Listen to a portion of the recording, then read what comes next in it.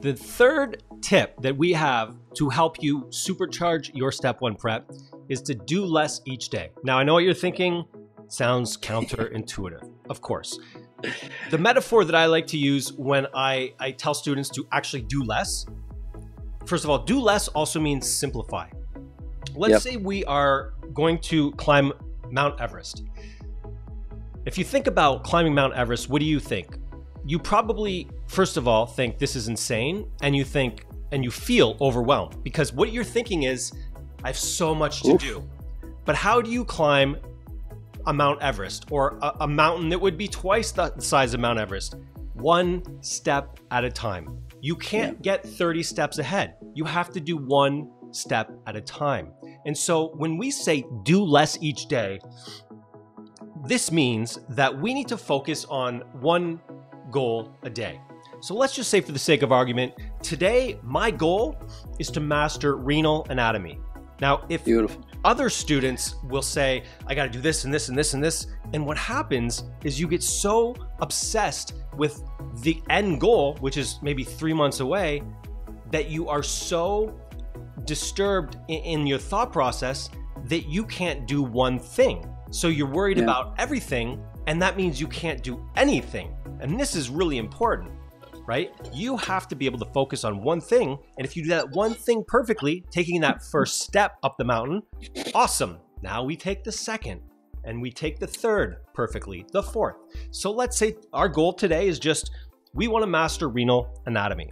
All right. So what you're going to do is you're going to create a strategy every day for how to master the one topic. So maybe I'm going to spend 1 hour reading my BRS book. This is just an example. I'm going to spend 1 hour in the morning reviewing or reading through my BRS book for renal anatomy. Then I'm going to do a block of questions. Then I'm going to take 2 hours and I'm going to slowly go through the questions and make sure that the things I got right for the right reason. And the things I got wrong, I document and maybe even take some notes. And then there it is. You have, let's say, another, and then you take a break, and then you do another block, same strategy. And then at the end of the day, maybe you review everything, all the notes you took for the day. And then at the end of that day, maybe then you review whatever you did the day previous, the re-review. And if you look at it that way, it sounds like you're not doing a lot. But if you're trying to do all of anatomy in one day, or all of renal in one day, you got anatomy, histo, phys, path, you're never going to master anything. You're going to expose yourself to everything, but you won't master everything. And the goal here is master. And so if we were to break down everything we need to know, let's say every system to embryo, anatomy, histo, path, pharm, physio, that would be, let's say, 6 days to master an entire topic. Okay, well, that sounds like a lot, but the alternative is I'm going to do all of renal today. And then you do it haphazardly and you don't really know it. And then in 2 months, renal is a big weakness on NBMEs. Well, it's because you didn't take the time. So what you want to do is do less, have one major goal a day, and then have a simple 2 to 3 steps you're going to take every day to master that topic. If you simplify and make sure that every single day is executed to perfection, then you're going to have a lot less to worry about down the road, because A, you're going to have taken the time to really master it. But B, if you're doing the note taking, like I mentioned, every single day, that 1 hour at the end of the day, you've got your index cards, and you're going to continue to re-review. So we come back to the re-review, and then that time you put in today to master renal anatomy is going to be reviewed tomorrow, and then the next day, and the next day. So you don't have to ever come back to doing renal anatomy. You're just going to do it once perfectly, and then throw it into your re-review. And then the next day, you're going to do renal embryo and histology, and then the next day renal phys, and then the next day renal path. And you just take one step at a time. Make sure you're on solid ground, right? You don't want to just do something. For example, if you're climbing that mountain, you want to make sure you look and you have a spot where you can confidently plant your foot that can carry your weight to the next level. Same thing with your every single day. You outline the steps you're going to take to master that one topic for the day.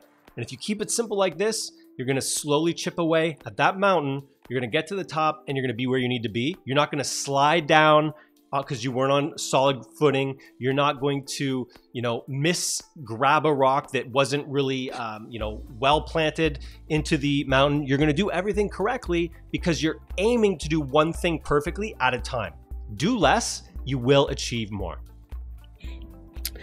I think many students out there get bored with staying on one system or topic. That's what I've seen many times happen, and they're overachieving. They go, I want to do this. I'm going to do 3 systems a day. I get bored of this. I'm going to jump here, jump there. And I simply say, well, you could jump around all you want, but you're half-assing things. You're not doing it all, in order. And then what's going to happen is that foundation is going to crack under stress and pressure. That's all. It's like painting, 5-6 rooms in a house. Instead of taking one at a time, one room each time, day by day, you're painting an hour here, an hour there, an hour there. Family and friends are coming over. You're working hard. You're sweating. Your wrists are hurting you, but the rooms aren't complete. So because of that, you haven't produced a product, right? And you're all over the place. That's why many students go, I want to jump around because I'm bored. Bored? Take the chance and opportunity to focus one by one. Because when they give you a question about anatomy and embryology, you're gonna get in trouble, right? And then those points add up to not passing eventually. Yeah. So take it step by step. You have to. It's painful. I know it's stressful. It's not fun. It's not a Netflix movie or things you want to read.